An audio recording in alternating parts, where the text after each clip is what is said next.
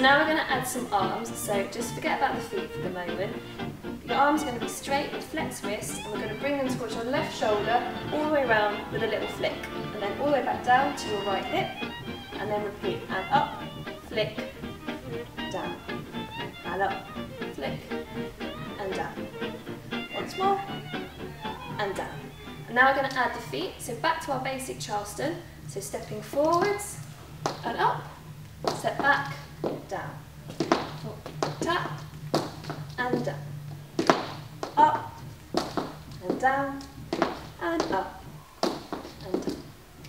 Okay, so now we're going to add in the turn, which I taught you earlier. So the same again, Charleston, quarter of a turn each way, but now we're adding the arms. So here we go.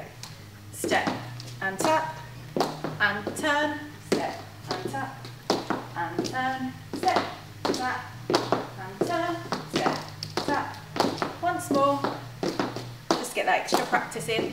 Step, and up, step, tap. Last one.